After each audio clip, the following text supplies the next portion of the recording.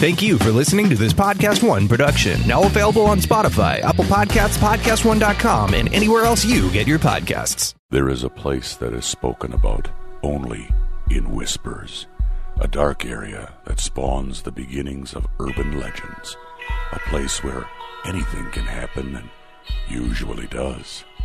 During the light of day, it hides just outside of view.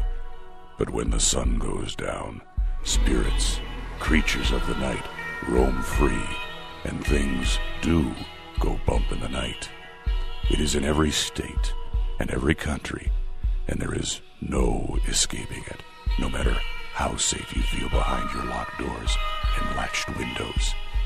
So we invite you to turn down the lights and turn up your radio while we join Dave Schrader and Tim Dennis, your hosts, on a journey into the darkness on the edge of town.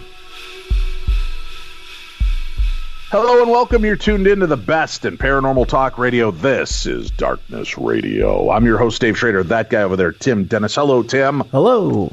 How are you, sir? Doing good. Listen, I got to tell you, I've had a lot of people reach out to me after a video that I posted earlier this week, Tim. Mm-hmm. People concerned for my mental acuity, my sanity levels. I think maybe they just need to watch the video themselves. Yeah. Judge for themselves because, you know what, am I really crazy, Tim, or am I onto something? Am I on something or am I onto something, Tim? That's what I want to know. That's what I need to know. That's what I demand to know, Tim. I just think maybe you got into the cooking wine. I think you're okay. That's been gone for weeks. That's been gone for weeks. But I have gotten into the cleaning supplies. I bought 2 bottles of Everclear for cleaning. Yeah. And it helps me think better, Tim. It opens my mind and allows me to freeform think. And I think that video shares that pretty well. Yeah, you were riffing.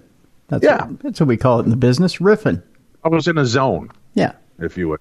All right, listen, we know everybody's going a little crazy nowadays because of the crisis going on around the world, because of what position we're in, and the fact that, you know, many of us, for the first time perhaps in our lives, are really kind of homebound and just having to deal with that part of the situation.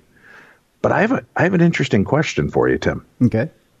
As crazy as it gets kind of being stuck in our homes, which we've mentioned on the air, it's not so bad for us in Minnesota because we're kind of used to self-isolation for about 7 months of the year because of the brutal cold and snow and ice and all the other things we tell you people around the United States it happens here so you don't move to our state. Anyway, we're pretty much in isolation for 7 months a year anyway, so it's not been a big shift for us. You know, there's been some weird ups and downs, but Tim, imagine if not only you were isolating, but you were isolating in probably one of the most famous haunted houses on the planet. Imagine that sincere feeling of just being there, entrenched in it. Not much of a break, Tim. I mean, it sounds like The Shining, right? Right. Do you think that's something you could do? Would you want to self-isolate in an extremely active, well-known haunted home with you and your family for any period of time? I mean, not just a weekend, not just a week, but let's say, I don't know, 6 to 8 weeks or perhaps longer, Tim. Would that be something you think you could handle? Well, you said something key there, Dave. I myself, as a solitary person, could probably mentally go longer than most. But then you include the family, and there's an aspect there that, you know, things start to break down a little bit. Yeah, it starts turning into Lord of the Flies at the Dennis home. Yeah, exactly. Yeah. Well, there's something pretty exciting coming up. And I wanted to talk about this on the air, and it's something that you and I will be a part of as we're doing it today, breaking this on our show. I think it's fair to say, Tim, the Conjuring movie has become one of our favorite ghost story horror movies in at least 15 to 20 years. Oh, yes. All right. If you haven't seen The Conjuring, obviously you've been living in some kind of weird self-isolation already. Open yourselves up, watch it. If you love horror movies, you love a good ghost story, check out The Conjuring. Now, through the years, we've visited with the Perron family, specifically Andrea Perron, on this show. And we've discussed different aspects of that story and the house and the haunting and what really took place there. We've discussed it before the Conjuring movie came out. We've discussed it since the Conjuring movie came out, well after the Conjuring movie came out. But in all honesty, we've really only had really two glimpses into this story, Tim. Mm-hmm. We've had Andrea and Roger Perrin and their family's story, right? Right. And then we had the woman who took over the house, and I don't want to mention names again because I know she's had her own issues with the popularity and fame that came along with the movie The Conjuring. But we've heard her story, and at first it appeared as though she was on board and that, you know, she talked freely about some of the strange supernatural things that occurred. Then she pulled back as the movie grew in popularity and claimed that nothing happened there and that it was all hype and movie nonsense. And that leaves a lot of people sitting back scratching their heads. However, she promoted it and talked about it long before the movie came knocking. As a matter of fact, her family, I believe, was involved in the episode of Ghost Hunters that went to visit in season 1 or 2 and had a chance to investigate the haunting claims. Well, Tim, there's a new family that has purchased that home and are living there and are now in self-isolation, quarantined into the Conjuring house. And the Dark Zone is something I've been a part of for the last 5 years, and we've helped provide some really cool content and fun things over at thedarkzone.tv. And they've got something coming up, Tim, that is unprecedented. What if we could help you, our lovely listeners, get access to the Conjuring home? Oh, I know you can't get out there. You can't put yourself physically into that home, but what if you could, from the safety and sanctity of your own home, have a look inside that house to see the activity going on, to be a part of the haunting itself? Well, in a move that's spectacular, the new family that lives there has agreed to open their homes and their lives for just that purpose. And this is pretty exciting opportunity, Tim. I mean, you and I have talked about, boy, wouldn't it be great if we could get out there? Oh, yeah. And thankfully, we've lived vicariously through the Ghost Adventures guys, apps, and Kindred Spirits, who've all had a chance to go out there and investigate this house and be a part of it. But, you know, that's one thing. But being part of an interactive, live, kind of almost like a paranormal conference is something totally new and exciting. The House live stream project is basically a week-long virtual Paracon coming from, as we said, one of the most haunted houses in America during this lockdown. The Heinzens, the new owners of the home, are quarantined there, Tim, and now they're willing to open their house up to the paranormal community. They will be conducting investigations and various experiments. They'll also be joined by several special guests from the paranormal community throughout the week. The event will broadcast exclusively on the Dark Zone Network, which can be found at thedarkzone.tv. We have a link for that on today's program, so make sure you check it out. Starting May 8th, Tim, for a free preview, you can go check it out. And the subscription broadcast starts May 9th and ends on May 16th. Pre-sales start tomorrow, and you can buy access at thedarkzone.tv. And much of the proceeds are going to actually be donated to various COVID-19 charities, which I thought was phenomenal. Oh, yes. A great way to get a chance to gaze inside this house, be a part of the paranormal community, and kind of have this interesting access to the home. So joining us on today's program, normally reserved for supernatural news and Parashare, this is kind of the ultimate Parashare, Tim. Oh, yes. Yeah.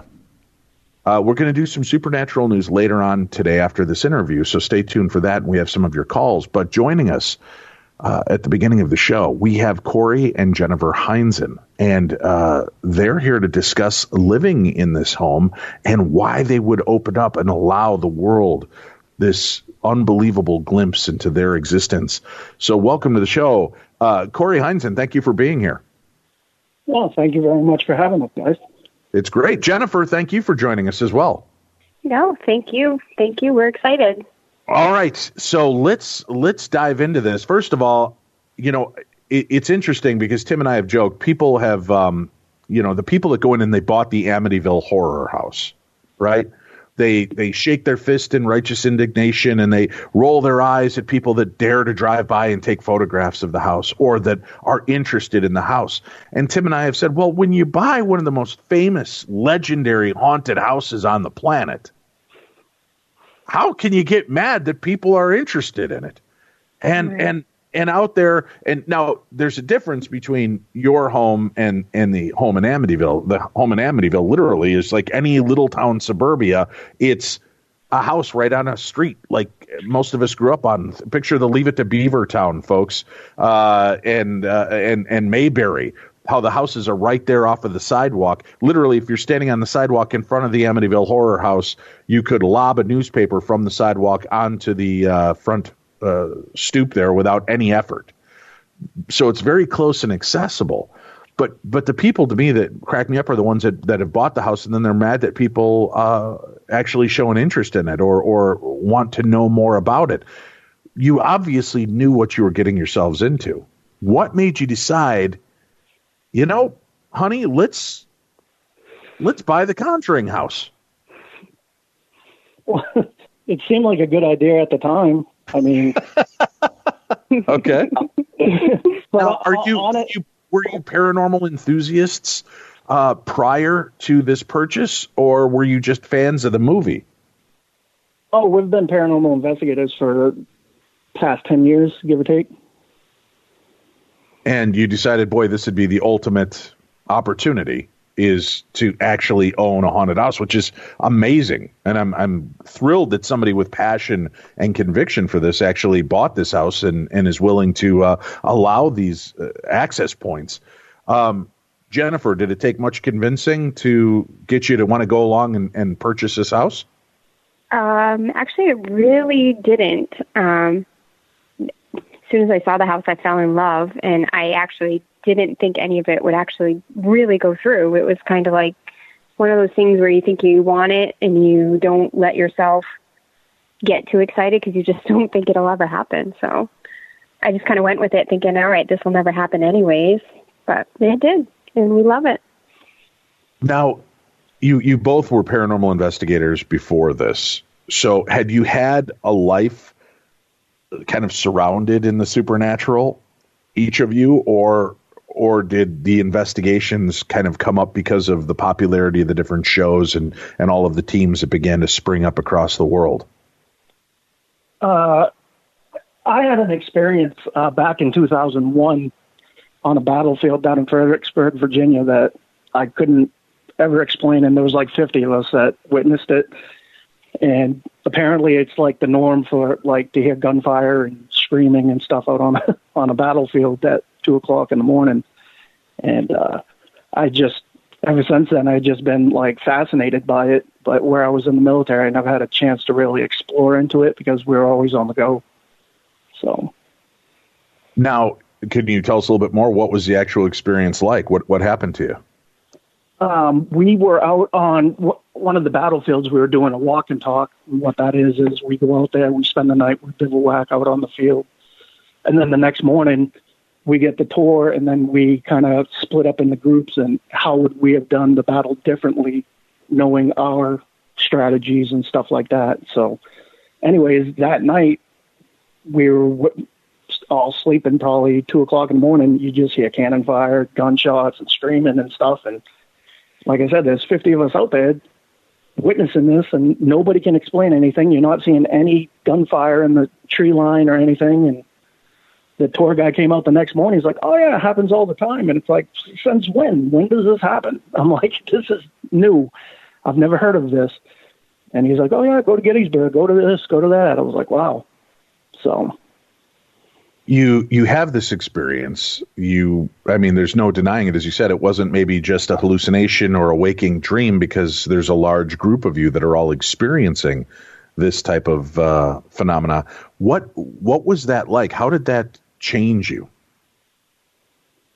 I mean, it's hard to really wrap your head around it, to be honest. I mean, you know, when you got people that are like genuinely scared, and then there's other people that are just trying to rationalize it. And then, you know, it's kind of like waking up on Christmas and going downstairs and seeing Santa Claus, like putting gifts underneath your tree, even though, you know, you're 20 years old. And you're like, what the, you know, it's something you were told never existed. You know, these aren't real. You know, ghosts aren't real. Demons aren't real. And yet we're dealing with this stuff. Now, Jennifer, what about you? What was your first paranormal experience? Corey kind of dragged me into it once he started to have the passion for it. We have a local community center here when we're in Maine, where we both grew up. We had a local community center where everyone always talked about how haunted it was. So that's kind of the first place where I started going. And it's not until you experience it yourself that you're really like, you know, I can see Corey's passion for it. I can see how much he loves it. But once you start doing it yourself, you kind of get the bug for it. I mean, he went on more investigations than I did. I am not one to like to stay up late at night. I'm an early bird, so I'm sleeping by 7, 8 o'clock half the time. So it's hard for me to go out as much as he did. But it is once you experience things and once you experience it for yourself, it's so much different.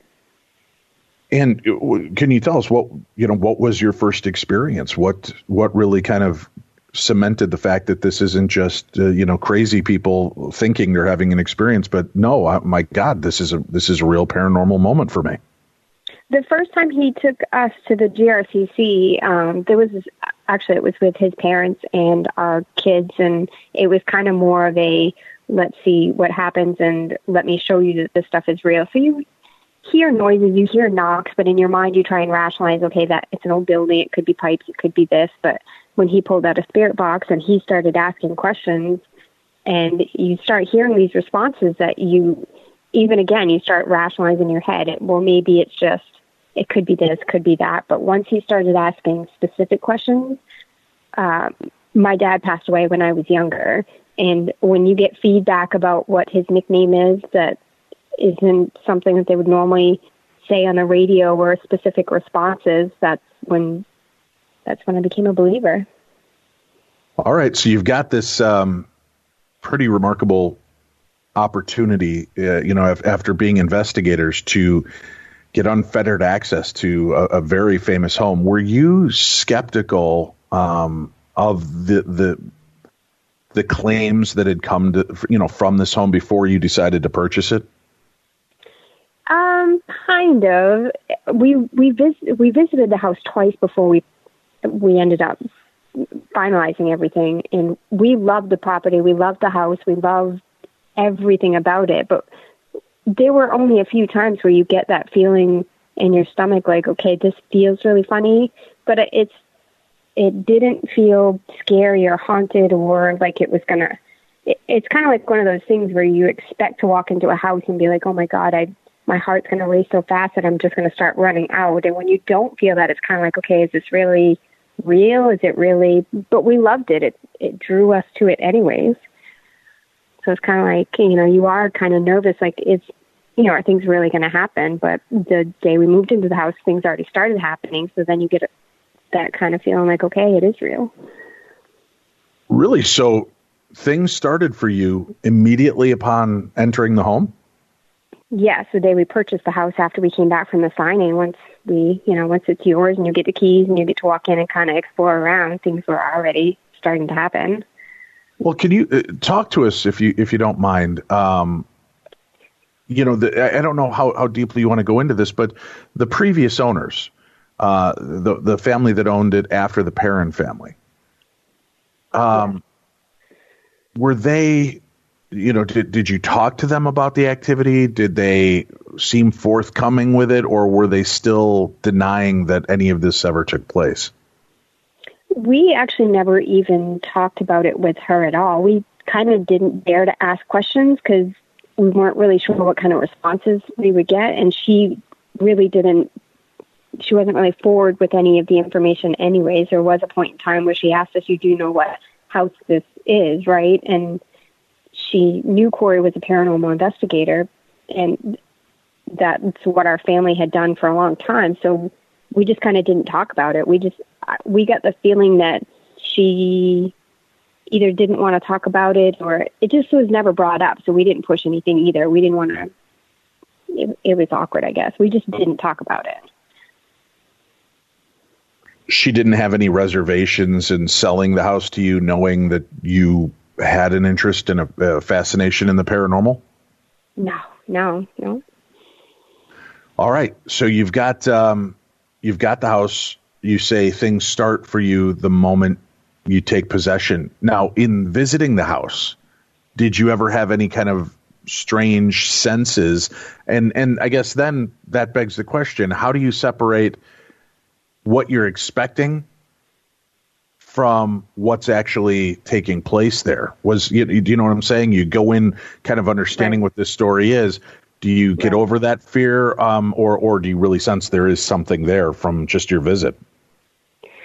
I think we walked in expecting to feel something that scared us, and there was only one point in time in one room that I walked into where you get that kind of funny feeling in your stomach, and you just start to, not that it wasn't even scary, it was just like a feeling that you get, but I expected it to scare me, and it didn't. The only thing I remember from the first time we visited is when we were walking the land. It was really weird, and somebody else, it's a weird story anyways, but we were walking the land, and I walked into the open field at the bottom, and I saw what I thought was like a shed out in the woods, and I thought to myself, that's a really weird spot to put a shed, because it looked like it wasn't like a big wood shed, it was almost like like an outdoor outhouse type shed, just a wooden top, and it was just a weird placement. So I thought to myself, that's really weird, but we kept walking. Corey was behind me talking with somebody else, and I was in front just kind of looking at everything, taking it all in, and I looked at the shed was gone. So I thought to myself that is just weird. That was the first time I was like, okay, this is really strange. Somebody else that was there with us also, about 15, 20 minutes later, and I didn't even say anything to them, said that same comment. That was weird. I thought there was a shed over there, and I looked and it was gone. So that's the only weird thing, I guess, that happened for me when we first moved in. I don't know about Corey. Yeah, Corey, what about you? I mean, walking the property, going there before you make the purchase, did you get a sense of anything there, or did you get more of the sense of just the familiarity of the story? It was more of a, like, as soon as you walk in, you're already amped up, because it's like, okay, this is, where it all went down, and, all hell broke loose and, and stuff like that. So you're trying to, like, get over that and try not to have any, like, precognition, like, feelings on stuff. And the heaviness that was in the one room, as soon as you walk in, it was real palpable and throughout the house. And what was weird was the owner was staying in just basically 2 rooms out of the entire house. I mean, the whole house is 3,100 square feet. And she was like in this small room, like living room, and then used like another room for a bedroom. And the rest of, like, the proper, if you want to say the farm, but like the original part was like basically not barricaded off, but she had the door shut and it was closed. So, like, as soon as you walked in there, I mean, there was dust on everything, and, like, she wasn't going into that section of the house for some reason. And it was either to preserve, the house or something else. I don't know. So. Now, talk to me about taking possession of this house. And I don't mean that as a pun, but, when you finally get this, what is the first inclinations that, oh, God, there is something here? Well, I mean, once we bought it and we signed the paperwork on it and we walked in, and the first thing that happened, one of the doors opens just out of the blue.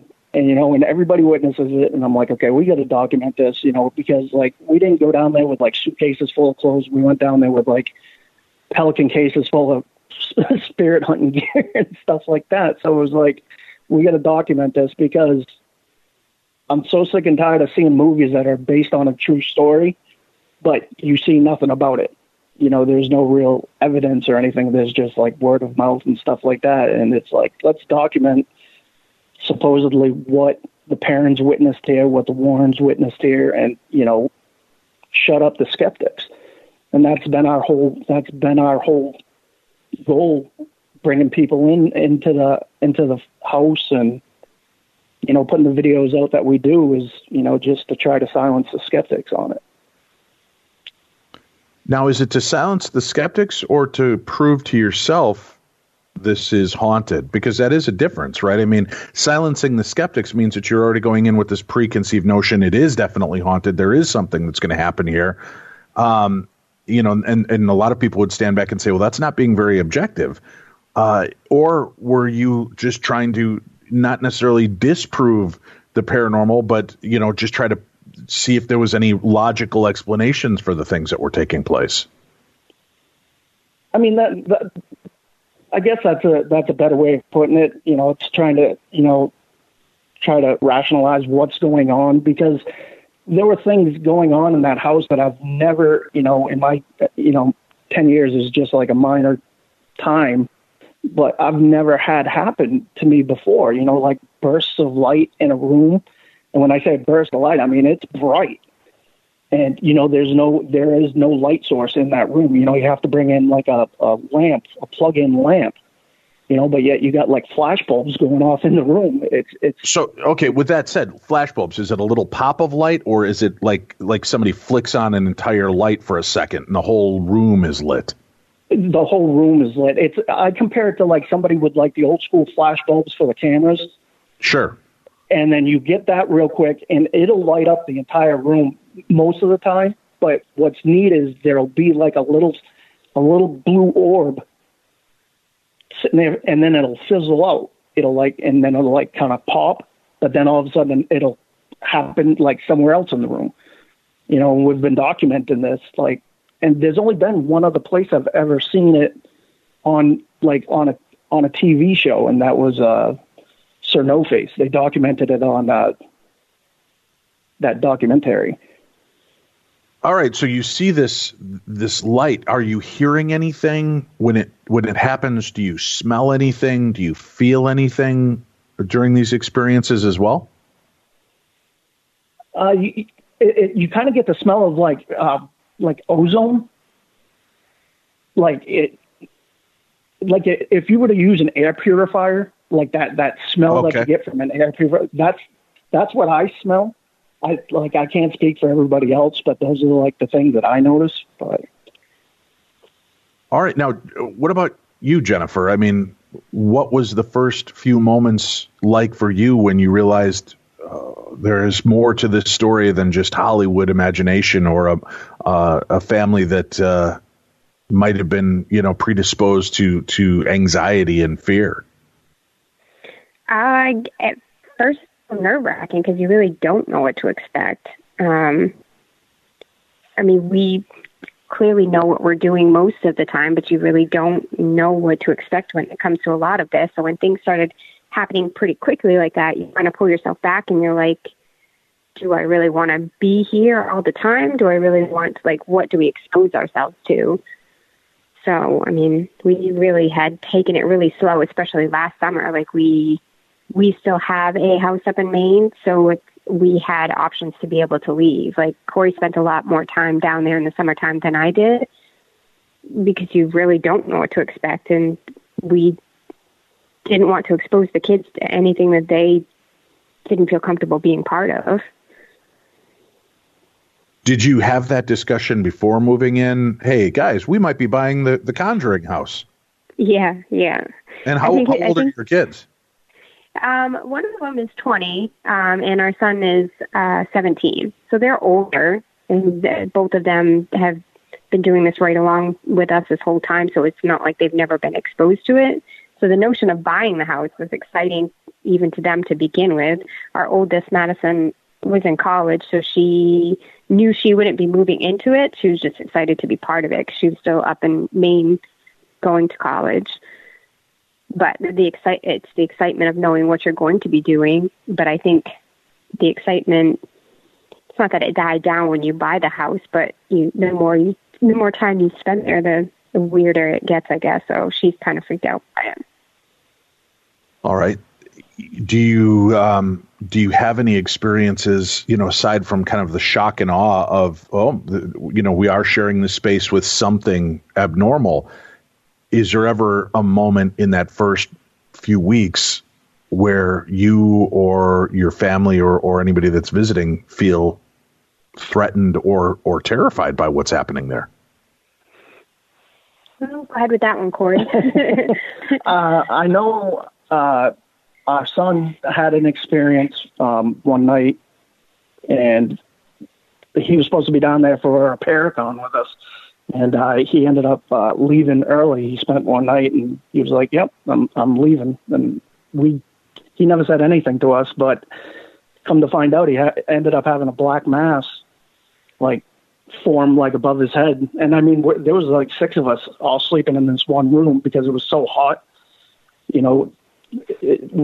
only place we had not fan that it was so hot, room. it was so scary that we didn't sleep in the other part of the house yet. We weren't scared. She's lying. We all slept in one part of the room because we called it the safe room. But, Corey, listen to you. You've been outed, son. Don't listen to her. She don't know what she's talking about. I believe, Tim, I don't know. I need you to weigh in on this. I believe we just heard the actual truth occur, right? And then, Tim, what do you think? Yeah, I think you've been outed. Yep. Yeah. Sorry. Oh, Jennifer, we believe you. We believe you. It's okay, Corey. Keep going, Listen, Corey. Sorry. you can be the toughest guy on the planet and still have moments where you get unnerved by things. That makes us human, my friend. So I prefer the truth of this. So you did, you kind of partitioned yourselves off as well from. Oh, no, absolutely. Yeah, I mean, there's no line. I mean, there's a part of you that, it's I'm not going to go in there, thump my chest and say, hey, bring it on and stuff like that. It's we want to be on the same wavelength as them and, try to live in peace and harmony with them and stuff like that. Because it was I saw it, I've read what happened to the parent family, and it's I'd rather not go down that road. So let's try to attempt, approach this differently. We'll communicate with them, interact with them. Sometimes maybe all they want to do is be heard. But anyways, going back to what happened to Kyler, he had a big black mass. He had a big black mass develop over him, and he just sat there, didn't say anything. It just sat there for a few minutes, and then it dissipated. But the next morning, he had my sister drive down from Maine and pick him up and bring him back home, and he didn't say anything until he got back home, and it took I'd say about 2 months to get him back down there. Wow, 2 months. Did he ever end up giving you any more sense of what that was like, or was it just, hey, I saw this black mass forming, I got out, that's it, I don't want to talk about it anymore? It was kind of like that, because for him to back off from investigating and stuff like that, I think it took a lot for him to say, yeah, that's too much for me too soon. So, and we respected it. So we just didn't ask him questions or anything like that. We just made sure that his head was on straight, and, whenever he could get over it, and, he was always ready to go whenever he was ready to go. Hey, I got a new podcast coming. It's called Theory. Don't you know? This is Theo Rossi. Our world is changing. For many of us, it'll never feel the same. The important thing to remember is that we are all in this together. And that's some of what I want to talk about on my new show, Theory. We're going to discuss the things that no one ever does. The real talk, the sacrifice, and the struggle that everyone goes through. My life has kind of put me in a unique position to see things honestly. This is Theo Rossi, and my new show, Theory, launches on April 8th, officially on Spotify, Podcast One, and Apple Podcasts. Remember, folks, if you want access to this house and be a part of this unprecedented new experiment in terror and paranormal investigating, then go visit thedarkzone.tv. TheDarkzone.tv. May 8th, there's a free preview, and the subscription broadcast begins on May 9th, ending on May 16th. The pre-sales will be starting tomorrow, and you can buy access at thedarkzone.tv. Again, much of the proceeds from this are going to be donated to various COVID-19 charities. Corey, can you tell us, when we say people are going to have access, explain to them just what kind of access. Is every room wired and videoed and ready to go? We're gonna have 4 static cameras going at all times, and then we're gonna have like a streaming camera, like a cell phone streaming camera, where we can interact with everybody and walk around and conduct experiments, ghost box sessions, Ouija board seances, whatever the crowd wants, we're going to try to give to them. Now, I know that the ears of the millions just perked up when you said Ouija board sessions. What is your take on Ouija boards, especially in a house this active? Me personally, I believe there's no difference between a Ouija board and a spirit box. You're opening up a line of communication. Now, granted that you're the conduit when it comes to the Ouija board, but as long as you know how to open and close sessions properly, I've never had an issue. I mean, I can't speak for everybody, but I know myself, like, I'm confident in my abilities and, but can something go wrong? Absolutely. I mean, that's a risk that we do take, but I've always respected it and, never had a problem with it. Jennifer, what are your thoughts on introducing a Ouija board into your home and doing these type of investigations? Especially, I mean, there's one thing when, it's your family pod that's doing that in your home. But now knowing that you're going to have the intentions of, thousands and possibly tens of thousands of people focused on and watching it as well, does that give you any pause for concern? It makes me a little nervous, I suppose, but I agree with Corey. I've seen him use the Ouija board before. I personally, myself, I don't use it. I don't know how, and I would never try and pretend like I know how and I know what I'm doing, because I don't. But I trust him, and I trust that he knows what he's doing, so all right. It'll be fine. That was not resoundingly secure. I think it'll be fine. I think it'll be fine. I think it'll be fine. It's going to be fine, right, Dave? Tell me it's fine. If not, the cameras will be rolling, and at least we'll have proof that I, strangled Corey because he was probably being mouthy. I don't know. Corey, you've got to worry about that possession thing, man. I understand. I know. I understand that your wife is a slight woman, but when the demon's in you, son, the world's her oyster. You got to be careful. Now, trust me, we have plenty of people back home that are always checking in on me. Some of them even give me a password that I need to give back to them because they think that means I'm not possessed if I remember the password. So. Oh, is that what it is? Okay. Well, yeah, I like that. What do you, maybe for our audience's sake, you could catch us up a little bit and give us some of the background. And I don't know which one of you is more up on the history of the house, and I'm not just talking about the parents. What do we know about this property and about this house and why it might be so unbelievably haunted? Well, the history of the house actually starts with John Smith from Plymouth Plantation, the one that married Pocahontas. He actually came to the area that we live in and purchased land. God, what's his name? What's the name of that? I'm drawing a blank. Yeah. God, Roger Williams. Roger Williams, yes. But Roger Williams then deeded land to the Arnold family back in 1680, and they had a little over 200 acres, and they started building, the foundations and stuff like that, and throughout the years, They kept building and building onto it. The King Philip's War happened, and there was a lot of bloodshed in that area. You know, you had the tribes, Native American tribes, feuding with each other, feuding with the French and the British. So a lot of the ground is just like saturated with, you know, it's stigmatized. You know, and what else? We sit on a huge. I was going to say there's a photograph of the house that has, you know, the house in the background and people kind of standing around, and a few of them are wearing what looks to be like surgical masks. Do we understand anything about that, or, you know, what was taking place on the property at some point? Was it used as a makeshift hospital or morgue? Not that we're aware of. I know that there were people that had died of, was it typhoid? I believe it was typhoid, and they could have been wearing masks, you know, just to stay away from that.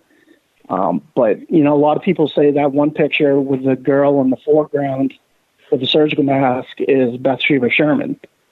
But there's nothing to prove that was her. She did live in the area, but she never lived in that house. Well, why don't you talk to us a little bit about that? Because obviously you said at the beginning, you know, you want to know when you're seeing these movies, what's real and what's not. Introduce us, if you would, to Bathsheba Sherman so people know more about this and who she was and her ties to the historical records and the fiction of the history. Okay. So the story, the way the Conjuring movie portrayed Bathsheba Sherman, was a witch that made a pact with the devil and sacrificed her child, you know, to curse the ground that, you know, the people were living on, and so on and so forth. And the Warrens come in and discover that's who it is, and, you know, they banish her. But in reality, she was just a normal person that was married, had 3 children. 2 of them died at a young age of typhoid, and there's no record of her being arrested for murder. There's no record of her being tried for being a witch. She's buried in a consecrated ground right down the road in one of the local cemeteries. So, you know, the whole witchcraft thing, you know, it just doesn't fit. You know, but at the same time, it's like, you know, Lorraine Warren, you know, came in and gave that name. That's who it is. And it's like, you know, we can only go off the facts that we can prove, you know, this is our paperwork. I'm not a psychic. I don't know.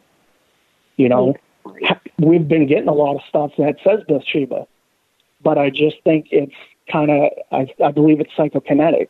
Like, so many people go in, investigate in the house, looking for Bathsheba Sherman. Some spirits just like, screw it, I'll be Bathsheba. Yeah, you're talking about Bathsheba, you know? And it's like, you know, people are giving us this evidence, and it's like, yeah, you can hear the name Bathsheba, but I don't think it's her. But which, again, it's hard to say because we just can't find the proof of it. There's nothing. Records back then are not like the records they keep now. So we just can't. If we can't find record proving that Bathsheba was tried as a witch, we can't call it fact because we can't find records of it. So is it just one of those things that they didn't keep records of? We don't know. Well, let's.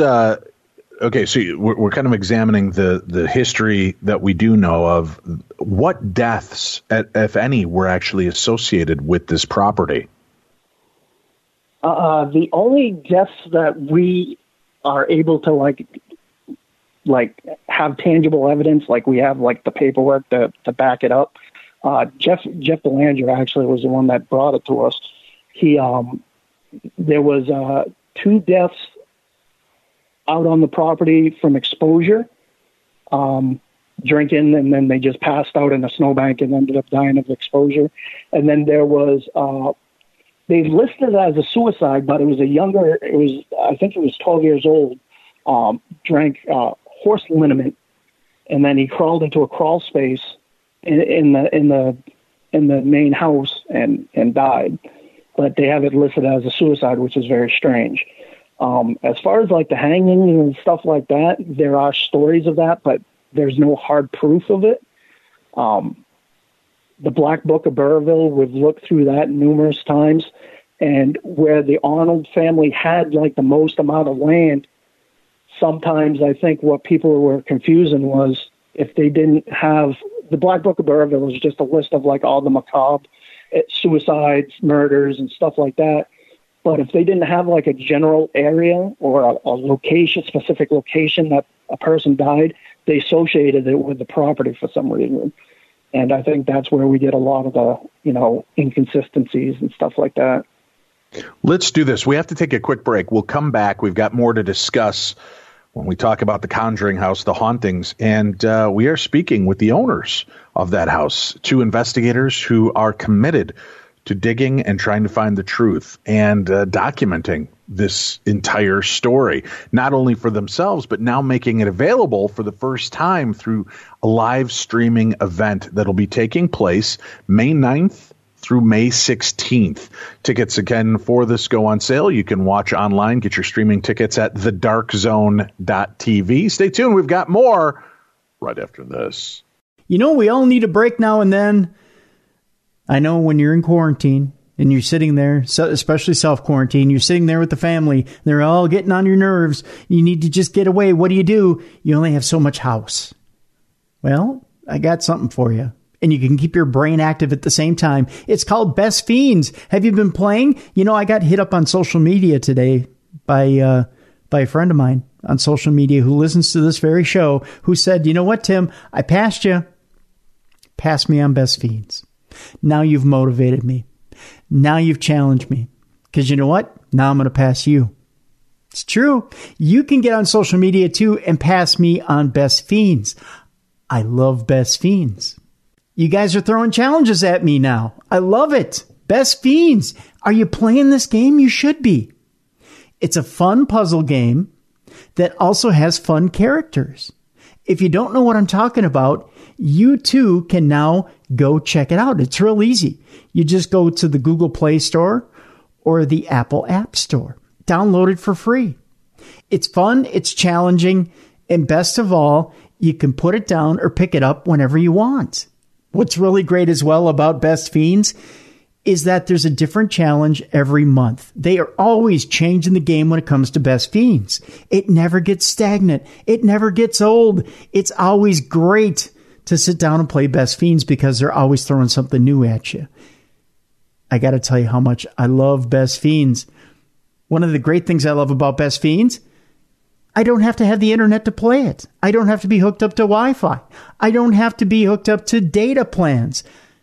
I can sit there and I can play it without having to be hooked up to anything. Then when I get hooked up to Wi-Fi or a data plan on my device, I can hook up to social media and I can compare and contrast with the buddies that I have online. And I can tell them, hey, I just passed you at this level. I just passed you at this level. I can play along with Dave. I can play along with Winnie. I can play along with any of you guys because that's how Best Fiends works. So I'm going to challenge you guys. Get on Best Fiends. Start playing along with me. Collect those cute little characters. Defeat those slugs. And also challenge your brain with those puzzles. And let's get together and let's play some Best Fiends this week. What do you say? Let's get out of those doldrums of the self-quarantining and, the pandemic and all that other stuff. And let's get together and play some Best Fiends this week. What do you say? Sounds like a good idea. Best Fiends is a unique and exciting puzzle experience. Unlike all of those puzzle games out there, the game has new levels and events every month. It never gets old. And it's just one of those games that challenges you in different ways and not only keeps your motor skills going, but challenges the brain as well. And you'll be amazed at how addicting it is, how fun it is, and you're not going to want to put it down once you get started. It's real easy how to get Best Fiends. Again, you just go to the Google Play Store or the Apple App Store and download it for free. What am I talking about? I'm talking about Best Fiends. That's friends without the R. Best Fiends.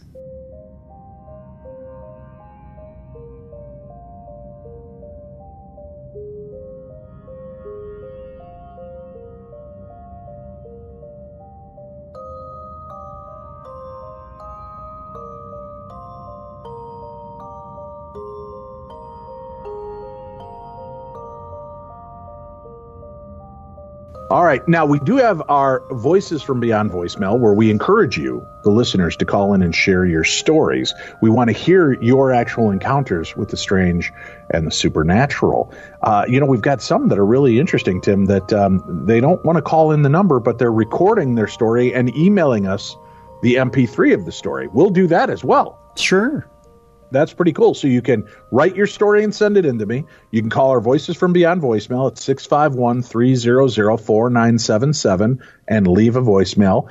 651-300-4977 and leave us your story. Or you can record your story and email that story to me at dave@darknessradio.com. Why don't we do that right now, Tim? We've got a Skinwalker Ranch story that one of the listeners has sent in to us. Let's take a listen. Hey, Dave. Hey, Tim. Real big fan of the podcast. I actually called earlier in the year to report a line of UFOs that I thought turned out to be satellites or the internet satellite thing, I guess. I can't remember exactly what it was, but I thought I'd call back with a couple more stories. So I actually lived, or I actually grew up about maybe less than a mile or two actually away from the Skinwalker Ranch. Now, I haven't watched the Skinwalker Ranch episodes from History Channel yet. It's on my to-do list, and I know you're asking, what am I doing here not listening to it when I could be watching it? So bear in mind, I'm still going to be watching it here soon. But I thought I'd kind of call in with some stories about where I live and where it's funny that I lived there for so long that I didn't even really know anything about it until the book and my mom. But growing up, it wasn't ever really a big thing that was ever really talked about in our community. I don't know if it was just lack of coverage on it or just nobody wanted to talk about it. But again, it's kind of been a fairly new thing within our community. As far as I know, growing up, it was never something that we even really knew about. Anyway, I thought I'd call in with a couple of my stories. I've actually worked in the oil field. Now, there's an oil field that is pretty close to the Skinwalker Ranch, and I've worked in that oil field for about 6 years. And some of the strangest things that I've ever encountered have actually happened close to that area or in that oil field. One night, I was hauling production water. I'm a diesel truck driver, and while I was hauling water, I actually came upon these two tanks, and it was nighttime, so I had all my lights on and everything. And when I was going to go and work around that tank, I noticed something. I could see the lights behind this tank and the shadows in between. And when I looked close, I could see something really big and tall. And this figure was completely dark, and I could not see through it. But it was lingering in between the shadows of both tanks. And I just remember seeing it, and I completely froze. Like I couldn't even move because I was so scared. And I stared at this thing for about 5 seconds, and once I got my bearings underneath me, I was able to walk away from it. I went about my business. I finished my job, and I actually had to walk closer to this tank in order to finish my work. And I remember walking up to it, and this thing just was standing there. Now, this thing had a silhouette. It had to be I'd say about 9 feet tall. But a rush of fear just hit me, and I knew something was standing there watching me. So as I finished my job, I walked back to go deliver my tickets into the mailbox there on the location. And as I walked past it, the dark figure was gone. And I was completely dumbfounded as to what it could have been. And as I looked closer, you could see tracks in the snow leading away from wherever that thing was standing. So I got in my truck and I hightailed it out of there. I've never been that scared working out in the oil field in my life. Another story happened a little bit closer to actually that area. I remember sitting there waiting to do my job, and I was looking out of my window.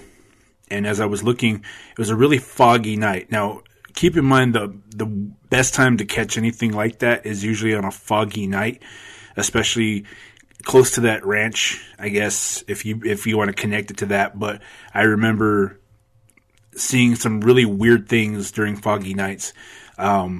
I was sitting there waiting, and as I was looking up, you could see a break in the sky, break in the fog in the sky. And I looked up, and I was looking at the moon and didn't think too much of it. And I was just staring at the moon. And all of a sudden, that light from the moon split into two, and then it split into three, and this thing started just going in a circle. And it looked really odd to me. And as I was staring at it, like I said, it just kept moving in circles. And as I was going to get out of my truck to look further, the cloud cover had come over and actually just covered up whatever I was looking at. Earlier in that night, I was driving past a hillside. Now, I've been up and down this hillside a bunch of times, and I've never seen any sort of lights or anything. But as I come down this hillside, my headlights reflected off of something off this hill. Again, I've been up and down that hill for months. Lights, brights, everything, and nothing. I've never seen a light refraction like this, and it looked almost like it had bounced off of like a personal mirror or something. And the whole night, I kept going up and down that hill, and I never saw it again. So whatever I ran in, whatever my headlights hit, it bounced off. I guess I can't explain it. Those are my few encounters as far as the oil field goes. I have a few friends that have some stories, but I'll definitely give you guys a holler back, and hopefully you guys enjoyed these stories, and I'll call back with more. Thanks, guys. Bye. Excellent. I like it. Thank you so much for sharing that with us. Again, if you guys want to do that, record your own story and email it to us, dave@darknessradio.com. We'll play it on an upcoming episode. Or call into our Voices from Beyond voicemail, 651-300-4977. Make Tim work for his dollar. If you record in and leave 4, 5, 6 messages, he's got to edit them all together. And you make him work for it. But we want to hear from you either way. Or you can always just email in your stories to us because you're too lazy to call. Whatever, it works fine either way. We appreciate it. All right, Tim, let's get started with some supernatural news. What have you got to start us off with this week? Make me work for my dollar. We were talking with the owners of the Conjuring house about their quarantine and haunted surroundings.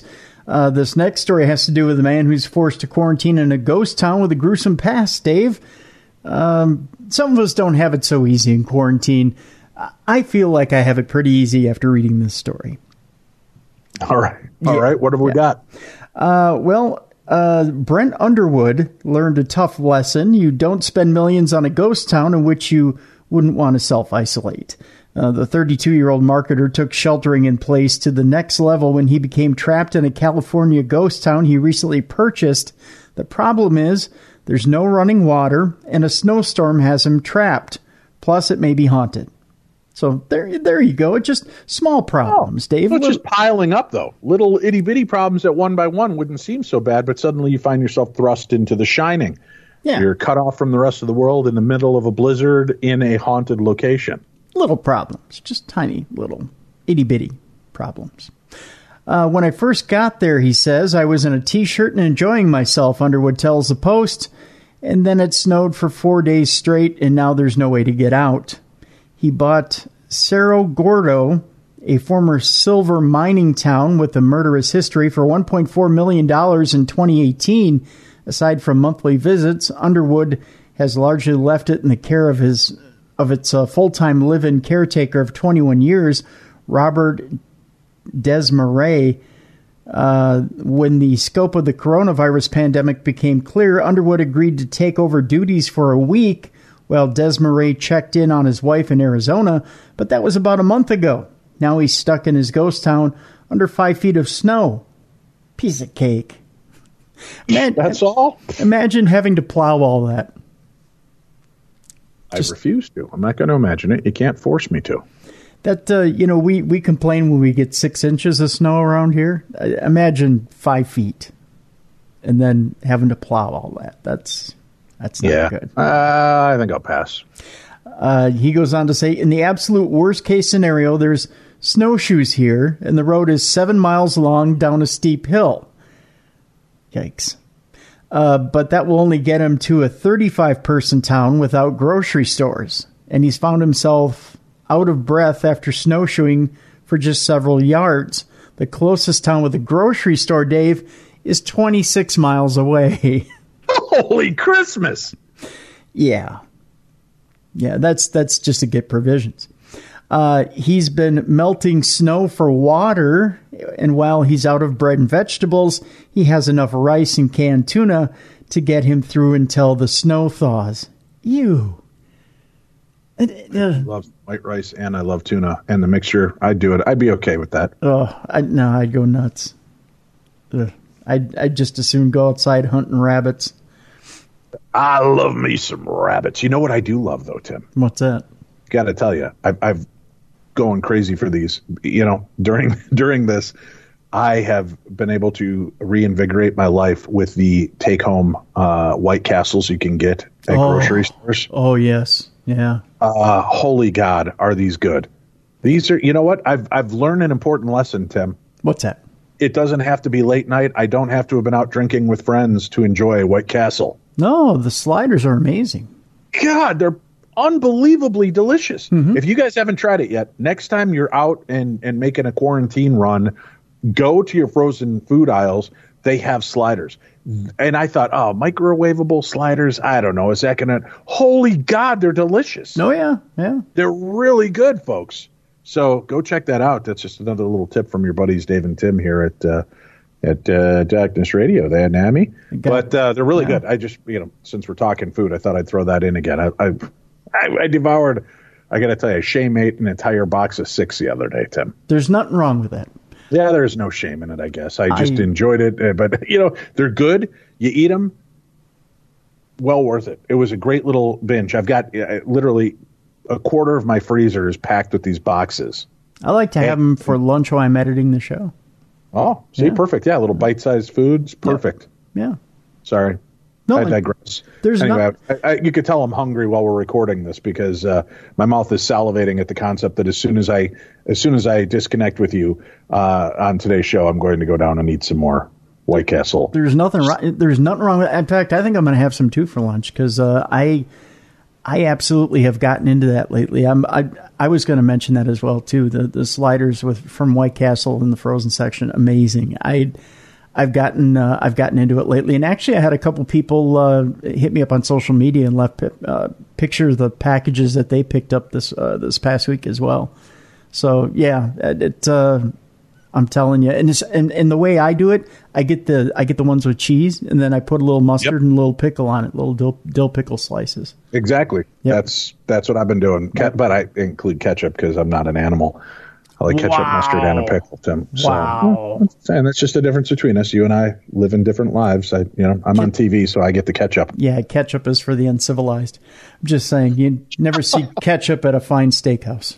You'll never. Yeah, you're actually incorrect. They do have ketchup at most fine steakhouses. Yeah, they keep it in the back near the garbage. They have to go out to the aisle. They have to go out to the alley to find it. I don't think we could be friends anymore. All right, Tim. So we were talking about our friend out there in the ghost town. So he has to go 26 miles to find groceries. He's living on white rice and canned tuna. That sounds like a wrestler diet. White rice and canned tuna. Melting snow for water. He's out of bread and vegetables. He remains in good spirits for now, but a different type of spirit is giving him trouble, Dave, while he's in that ghost town. Underwood says he was aware of the 22-building town's violent reputation when he bought it, adding that it had once had one murder per week. Yikes. A TV show called Ghost Adventures, never heard of it, once investigated the town. What? Ghost Adventures? Adventures. Ghost Adventures, Dave. Ghost Adventures. Yeah. Interesting. I'll have to look that up. Yeah, never heard of it. Once investigated the town and found that it was haunted by the ghosts of 2 children who died after being trapped in a closet. I stay in the room with the child ghosts, says Underwood, but I have yet to see them. But that doesn't mean spooky things aren't happening in Cerro Gordo during the lockdown. Things are moving around. I'm seeing curtains move. I'm hearing things in the night, he says. There's no draft, but things drop inside of houses. In addition to a general ambiance of otherworldliness, a light in the bunkhouse keeps turning on, and his wallet recently disappeared for 2 days, only to reappear in the town hotel. That was a bit freaky, he admits, but he believes the spirits are peaceful. For the most part, I leave the ghosts alone, and they leave me alone, Underwood says. I try to respect their space. Anytime you're in a town and expect to see nothing and hear nothing, when you do, your mind is on heightened alert, he adds. Despite all the jitters, Underwood finds the town beautiful, and the prospect of returning to society is not wholly appealing. If I don't look at my phone or my computer, it's like nothing happened, he says. When I do look at the news and I see how chaotic and terrible things are, there's a part of me that isn't in a huge rush to re-enter the world. He also takes strength from the town's history, knowing it's weathered similar storms. It's been through many pandemics, including Spanish influenza, he says, and it's still standing. Underwood is passing the time fixing up and finding artifacts on the property, going on hikes, and remotely managing his 5 employees in Austin, Texas, via satellite internet, occasionally consulting with a pair of crows, DeMarais named Heckle and Jekyll. So he actually talks to a pair of crows, Dave. That'll keep your sanity intact. Yeah, well. If I'm working through something at work, I'll tell Jekyll about it, he says. I think I talk to myself through talking to the animals. Well, way to go there, Dr. Doolittle. He plans to return to Austin to quarantine when he's able to, but in the meantime, he feels as though he's done a proper job of secluding himself from humanity and the virus currently wreaking havoc on it. As the world is trying to isolate themselves, there's not much further isolation you can do than an abandoned ghost town, he says. I'm trying to embrace it. What if Heckle and Jekyll get the coronavirus and bring it right to his doorstep? That's my question. No, that'd be more like the bird flu, Tim. Yeah. Well, the birds do fly, Dave. They come in and out of town with the coronavirus and give it to the Is that sky. how it works? I don't know. To this We'd have to look at the math, and I need a diagram and a flow chart. So has he dealt with anything paranormal, really? Or is this just him bitching and whining that he's wealthy enough to buy an entire town and now he's got to live in it? Well, he's saying these child ghosts are kind of playing with him, and that things are moving, and his wallet disappeared and ended up in the town hotel. Oh, that's something, I guess. Yeah. Sounds like the makings of a reality TV show or a new Stephen King book, though. It could be. All right, where are we off to next, or is there more to this story? There's no more to that story, but let's move on. President Donald Trump on Wednesday called footage from the Pentagon showing unidentified aerial phenomena. You give it a little lilt at the end there again. A little bit of a change. I like to give a screwball in there, Tim. Well, you said it. I didn't. He called that a hell of a video and told Reuters he wonders if it's real, the video, not anything else. I don't think that says he's open to too much as far as disclosure goes himself. Earlier this week, the Pentagon officially released 3 videos that show what appear to be unidentified flying objects rapidly moving while recorded by infrared cameras. 2 of the videos contain service members reacting in awe at how quickly the objects are moving. One voice speculates that it could be a drone. I just wonder if it's real, Trump said of the videos. That's a hell of a video, is the other part of the quote. The Navy had acknowledged the veracity of the videos, which had been previously released by a private company in September. They officially released them this week in order to clear up any misconceptions by the public on whether or not the footage that had been circulating was real, or whether or not there is more to the videos, according to Pentagon spokesperson Sue Gao. In 2017, one of the pilots who saw one of the unidentified objects in 2004 told CNN that it moved in ways he couldn't explain. As I got close to it, it rapidly accelerated to the south and disappeared in less than 2 seconds, said retired U.S. Navy pilot David Fravor. Trump, who has often spread conspiracy theories, is skeptical of UFOs. In an interview with ABC News last year, the president said he'd had a meeting on the subject, but that he's skeptical the fast-moving objects are anything extraterrestrial. I did have one very brief meeting on it, he said in an interview, but people are saying that they're seeing UFOs. Do I believe it? Not particularly. The government has been quietly studying the possibility of UFOs for decades, with the Pentagon previously studying recordings of aerial encounters with unknown objects as part of a since-shuttered classified program that was launched at the behest of former Senator Harry Reid of Nevada. The program was launched in 2007 and ended in 2012, according to the Pentagon, because they assessed that there were higher priorities that needed funding. So I don't know. The president not really believing that what was on that video was necessarily of another planet. Yeah. I get that aspect of it, but I don't know. They all seem so freaked out, right? Mm-hmm. They all seem so freaked out by that video themselves, and the fact that I guess there's something. If the Pentagon's releasing it, or are they just choosing right now to kind of open the disclosure even more? I don't know. It was interesting when there was a hashtag that was going around Twitter. I think the hashtag was aliens are real after those videos were released. And so our friend Santana from the Inner Circle at All Elite Wrestling, who was on the Jericho cruise with us and part of the Alien Intention experiment, he tweeted out, woke up, saw the hashtag aliens are real. I'm trying to remember the rest of the tweet. Kind of shook my head, went back to bed, and so I responded back to him and I said, but you already knew that aliens were real, with a little winky face and then the hashtag things you see on the Jericho cruise.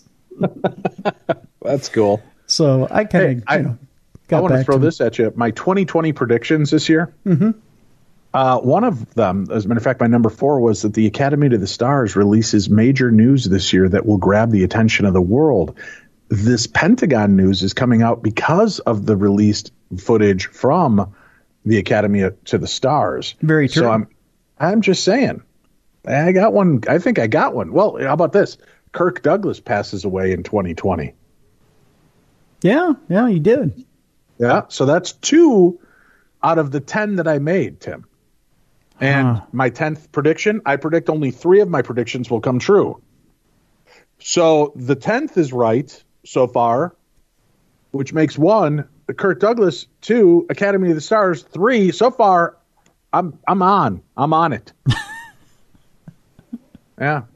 Yeah, but wait a minute. Okay, so if only 3 of your predictions come right, and then your prediction was only 3 of your predictions came right, that would be 4 out of 10, meaning that you just trumped yourself? But so far I've only got 2 right, plus the 10th one saying that 3 of my predictions will come true. The 10th one being the 3rd prediction that only 3 will come true. The 10th one is a prediction. Boy, that's in itself. That's barely squeaking it over the goal line right there, my friend. Well, I lost Ravens with the 2020 Super Bowl. That's not it. Now, here's an interesting one. Uh-huh. North Korea crosses a big line that leads to severe fallout mid-spring to mid-summer.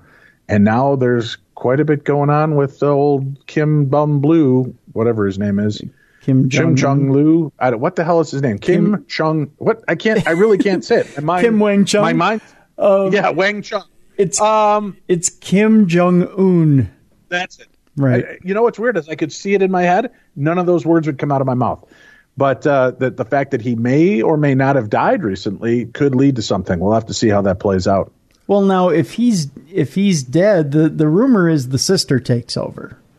Right. Yeah. And she's a little more militant than he is, which I'm just saying. If that happens, we're all in trouble because the fallout mid-spring to mid-summer. That was my my quote. The talk is if she takes over, then the nuclear tests continue, which isn't necessarily that they a good thing. Cross a big line, huh?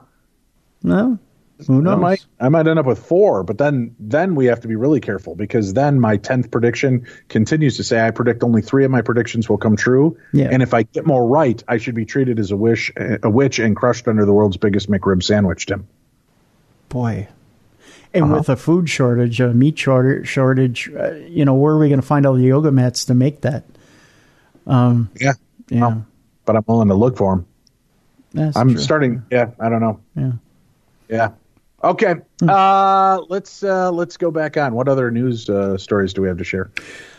Well, Dave, if you're looking for something to read while you're in quarantine, evidently a Scottish witchcraft book has been published online. So you just yes, my heritage, my Scottish heritage is coming forth with a witchcraft book that you can now all read. Just like that. It's are you going to do the audiobook? Oh, maybe I should. How would that be? Because you really can't. Mike Myers is overdone, right? I mean, he's yeah. You just can't have Mike Myers constantly being the Scottish voice. Although I admit that I sound a lot like a bad impersonation of Mike Myers. Could be. So either way, it's a lose-lose situation. Yeah, true. Yeah. The pages of a 350-year-old book used to record the names of those accused of witchcraft in Scotland have been published online. That could be kind of boring if you're just reading names. I'm not going to lie. Unless there's the Schrader family showing up in there. Oh, God. The Clarks. That's my biological dad. It may be all Clarks, the way you guys reproduce. Just true. Yeah. The Names of Witches in Scotland 1658 collection was drawn up during a time where the persecution of supposed witches was rife. I can't tell the difference between the F and the T. I may have to go back for new bifocals. I'm just saying. The book also lists the towns where the accused lived and notes of confession. It is believed many were healers practicing traditional folk medicine. Some of the notes give small insights into the lives of those accused. It is recorded that the spouse of Agnes Watson from Dumbarton is deceased. I don't know how to pronounce that name. It's Umquhile, I believe. A majority of those accused of witchcraft were women, although the records reveal that some men were also persecuted. John Gilchrist and Robert Semple from Dumbarton are recorded as sailors. A James Learile of Alloway Ire is noted as clanged, in other words, cleaned or made clean. While Mr. Learile's fate is unclear, the term probably meant banishment or death. The passing of the Scottish Witchcraft Act of 1563 made witchcraft or consulting with witches capital crimes in Scotland. It is estimated that between 3,000 and 5,000 women were publicly accused of being witches in 16th and 17th century Scotland, a much higher number than in England. The outbreak of witch hunting in the years 1658 and 1662, the period in which the list of names was created, is generally seen to represent the high water mark of persecution of accused witches in Scotland. In many cases, the victims were healers, part of a tradition of folk medicine. Their treatments sometimes help poor communities, but accusations of witchcraft could crop up if they did not work. The book has been published by the genealogy firm Ancestry, digitized from original records held by the Wellcome Library. Miriam Silverman, Ancestry senior content manager, said many of us have donned a black dress, pointy hat, and even green face paint to go to Halloween parties as witches, but that's our almost comic interpretation of something mysterious and scary that people feared in the past. In the 17th century, people believed that the unholy forces of witchcraft were lurking in their communities, and those accused of being witches were persecuted on the basis of those dark suspicions. Whether your ancestors were accused witches or not, you can find out more about them and their lives by searching these and many other collections online today. So there you go. Very cool. Where are we off to next, sir? Next, it turns out that ghost hunter Steve Gonzalez has directed a new haunted house documentary called The House in Between. Robot Ninja Media presents a paranormal investigation spanning over a decade. In the upcoming documentary, The House in Between, which was produced and co-directed by Ghost Hunter and Ghost Nation star Steve Gonsalves. The paranormal investigator co-directed the film with Kendall Welpton, and it's set for digital and DVD Blu-ray release on May 5th. The documentary tells the story of Alice Jackson, who has refused to spend another night in her own home after a life-changing paranormal experience. Looking for answers, she opened her house up to investigators and allowed them to conduct the first ever decade-long paranormal investigation. Who or what is haunting Alice's home? You can find out coming up on May 5th. The official press details for the documentary tease the film is not only scary, but it's also a thought-provoking look at what it's like to live with a haunting. Bridging the paranormal, real science, and human experience, this documentary shows a detailed look at what could be the most haunted house in America. There's also some official trailers that are out there if you want to go take a look on YouTube as well. Again, the movie is called The House in Between, and it is being released on May 5th. Let's take a call. We got our Beyond Voices from Beyond voicemail. We have a caller who decided to share a story, and it's just that simple, 651-300-4977. How about you give a little bit back, folks? Call in and share a story with us, 651-300-4977, just like this caller. Hello, Dave, Tim. This is Natasha from Michigan. I spoke to my mom a week ago, and she kind of encouraged me to share a story with you guys. So when I was about 6 or 7, my family lived in a duplex home. We called it the duplex on 4th Street. As a child, I would see two kids scooting on their butts kind of down the stairs like some kids do playing. And when I would put my foot on the stairs, they would just seem to vanish. And my older brother at one point had told me of a blonde woman that he would see next to my bed watching me sleep. Now, as a kid at the time, this scared me, and I would sleep with my blankets pulled over my head. And I remember seeing a boy, well, I would only see him outside. He seemed older than my brothers and I would remember drawing circles in the dirt when he was around, and I referred to him as Jacob. And he made me feel calm during bad times that would take place in this duplex. Now, the part of the story that made my hair stand on end was a call that I got from my mom about a week ago. So I missed her call because I was doing my cleaning job. It was late night in a warehouse office type building. So I gave her a call back and I let her know that I was listening to a podcast. So I explained Beyond the Darkness to her. And she kind of laughed at me, asking, oh, why are you listening to ghost stories when you're by yourself? And just brushed it off. And I had told her that I was thinking about calling in and sharing that story with you guys. And she became very excited and said, oh, I have some ghost stories. So the first thing that she said was, do you remember the duplex on 4th Street? And I said, yeah, that's the place that I was planning on sharing about. And we were both silent for about half a second before she spoke about her encounter. She had said that she would hear laughter coming from upstairs in our bedrooms, and the sound of children playing instead of sleeping. And after the mother's count of 3, 1, 2, 3, she began to come up the stairs to scold my brothers and I for not sleeping. At the foot of the stairs, looking up, she seen 2 children, and they kind of scampered into the bedrooms. So she started to come upstairs. So when my mom had reached the top of the stairs, she turned to enter my room. My room was the first one at the very top of the stairs.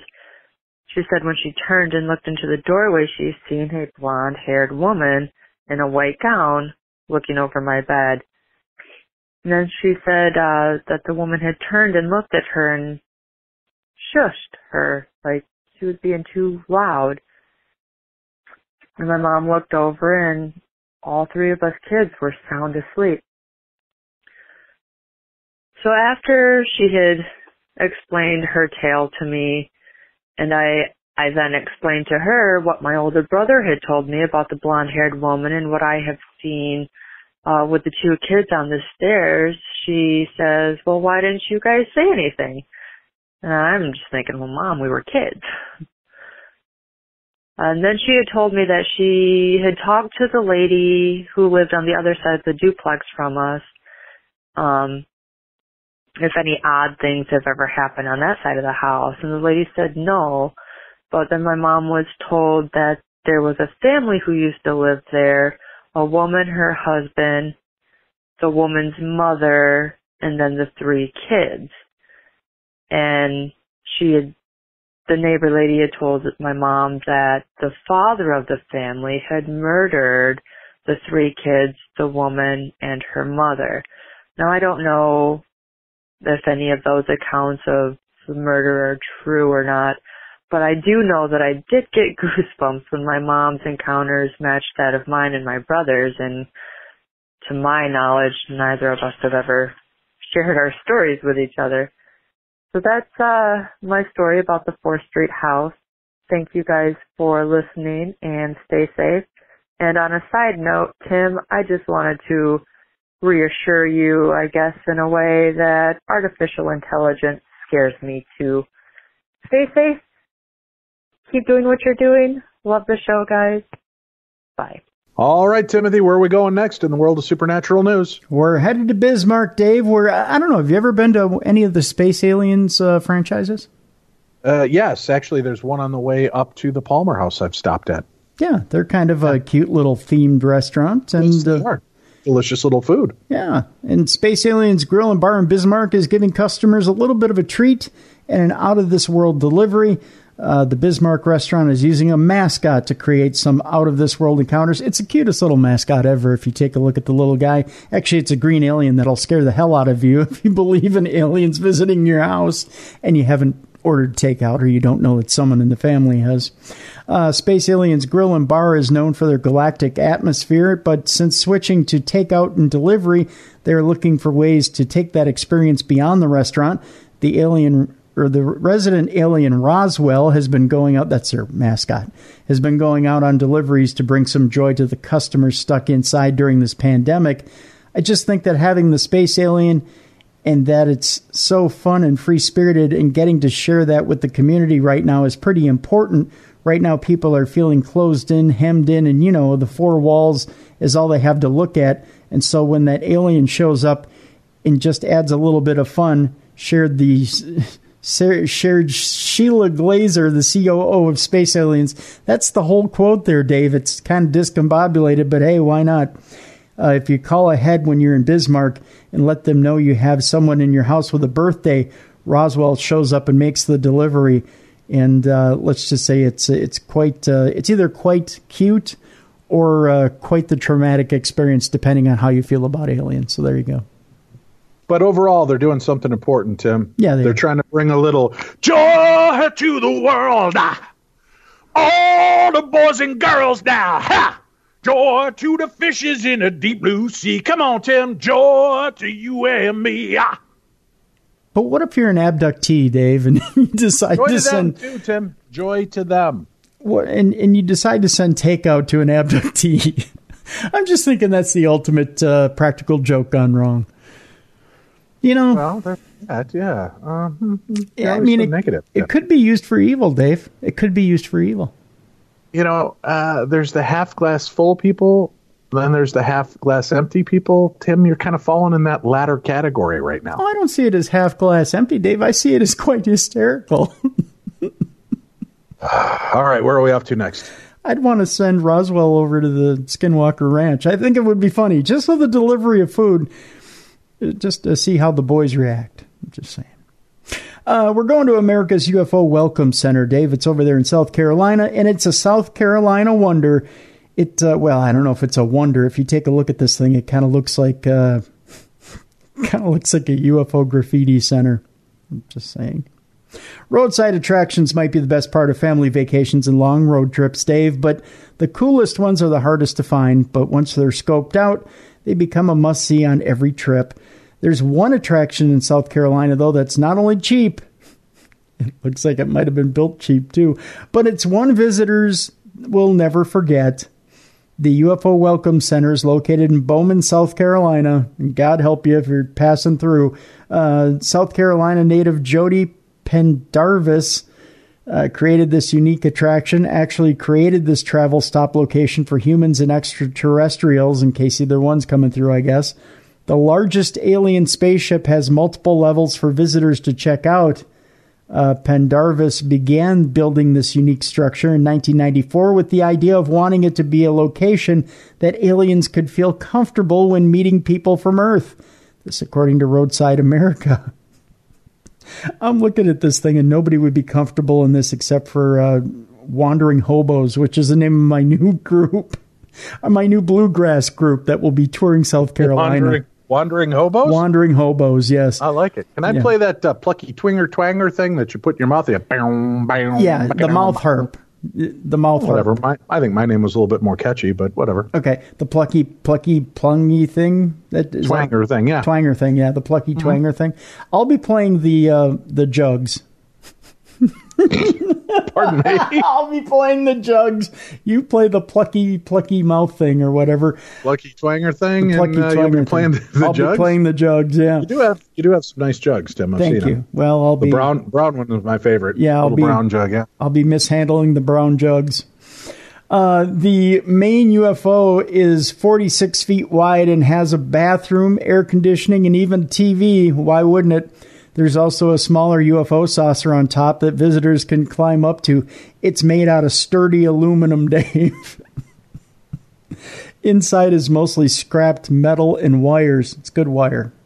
When visitors first view the structure, they might think it's been abandoned or no longer operational, but that's actually the aesthetic Pendarvis was going for. Sure it was. Visitors are invited to just knock on Pendarvis's door and gain entrance to explore. Knocking on Pendarvis's door. Aye. You can also gain. Folks, it's musical threats. I can't stop myself. I guess not. You can knock on Pendarvis's door. Aye. Mm-hmm. I thought you were going for the Three's Company vibe there, but you didn't. And gain entrance for just $1. To explore this tin shack. This thing looks like it violates many health codes, and it's going to fall around your ears when you walk into it. It looks like, you know how when you're a kid you build a really bad fort and the thing falls over in about 3 or 4 days because you don't know anything about structure? How dare you? No, I mean, we all do it as kids. This is like the ultimate bad UFO fort. Okay. Made out of sheet metal. If travelers don't want to explore inside this extraterrestrial creation, they can simply take photos and admire from afar. I would suggest admiring from afar if you value your safety.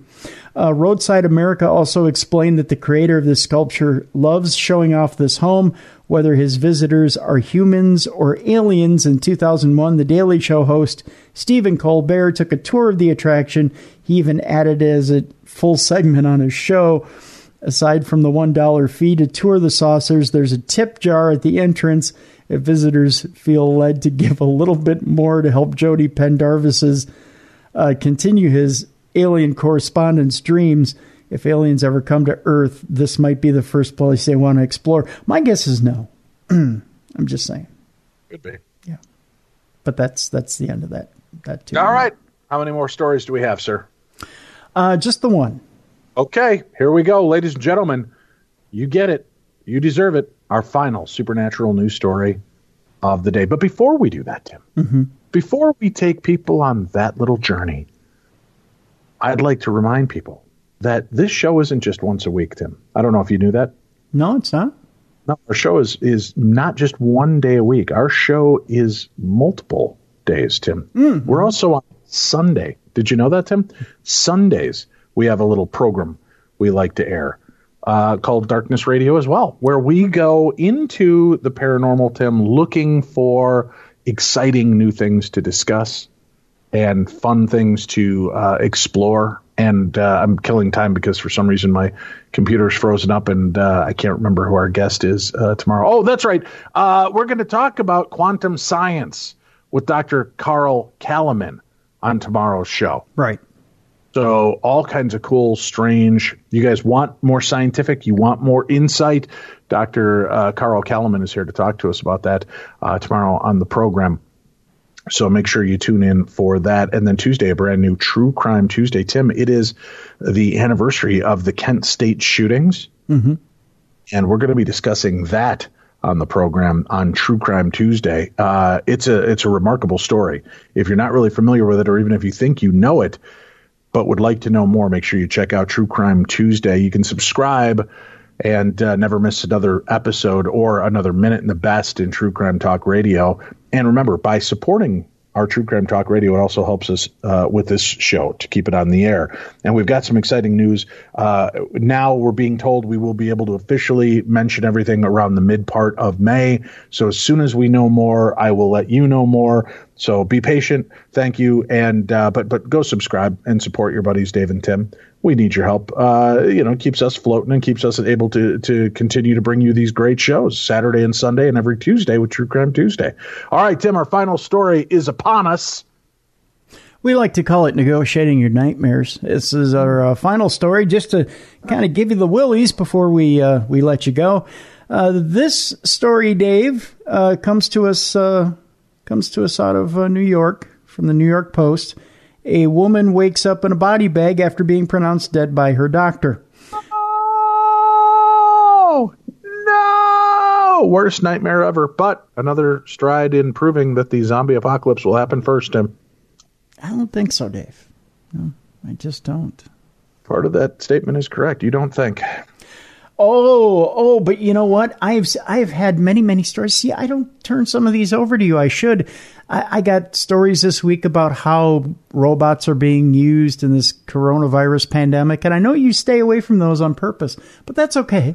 No, it's okay. Whatever. Mm-hmm. There's just so many times you could hear about wonderful, loving robots that want to save our lives and try to twist it, Tim. This you can't twist. A woman was dead. Now she's not. Boom. Zombie apocalypse. I'm just saying. I just don't think she was dead to begin with. But let's go on. I'll humor you on this one yet again. Zing. They were dead wrong. It says here, dead wrong. Get it, Dave? Just means the doctor was wrong. In a scene straight out of, it says here, a George Romero zombie movie, the only thing that was zombie about this article, a Paraguay mother miraculously sprang back to life in a body bag after being pronounced dead by doctors earlier that day. Gladys Rodriguez de Duarte, who suffers from ovarian cancer, had been admitted to San Fernando Clinic in Coronel Oviedo on Saturday morning after experiencing a severe spike in blood pressure, reports local newspaper ABC Color. A mere 2 hours later, her treating physician, Dr. Heriberto Vera, mistakenly declared the 46-year-old woman dead of cervical cancer and handed a death certificate to her husband and daughter. Undertakers transported what they presumed to be Duarte's cadaver to Duarte Hijos funeral home, whereupon they noticed the body moving inside the bag. Evidently not dead. The resurrected patient, that's in quotes, was rushed to intensive... resurrected! Back from the dead, huh? That's in quotes. Was rushed... making it the most important part. Resurrected. Was rushed to intensive care where she's currently in delicate but stable condition, according to ABC Color. Needless to say, Duarte's premature death declaration, that's not in quotes, that's for sure, didn't sit well with her enraged... As important, that's why. Huh? Not nearly as important, that's why. No, that's a for sure. Premature death declaration didn't sit well with her enraged family. Her husband, Maximo Duarte Ferreira, has reportedly filed a complaint against the doctor, claiming that the medics purposefully announced her passing because they no longer wanted to treat her. Oh, we have a reason. See? That's horrible. He assumed she was... horrible. Yeah, it is. He assumed she was dead and handed her naked to me like an animal with her death certificate, fumed Ferreira to local media. He claims that they disconnected her and passed her off to the funeral home without even trying to revive her. However, doctors deny any foul play. He tried to revive her, but it was unsuccessful, says fellow physician Dr. Catalino Fabio, adding that Vera was unable to locate Duarte's pulse. She speculated that the patient may have suffered from catalepsy, a condition characterized by muscle rigidity and a complete lack of response to outside stimuli. This isn't the first time a patient has appeared to, quote-unquote, rise from the dead. In 2015, Queens medics mistakenly declared a distraught woman deceased after she shot herself in the head. Ow! Then flabbergasted cops discovered she was still alive and transported her to a hospital where she eventually succumbed to her injuries. So there you go. Ooh, shoot. See? Resurrected, came back. They had to put her back down. I'm just saying. Zombie apocalypse. But she didn't walk the earth as a zombie and eat people. Zombie apocalypse, Tim! They didn't complete the whole zombie mission. So you failed in that one yet again. Whatever. Meanwhile, people are being killed by robots left and right. All right, my friend. I got to get rolling. I got stuff to do. Have a great week. Or weekend, I guess. We'll be back tomorrow with more of the best in paranormal talk radio. That's Tim. I'm Dave. Usually always right here. I'm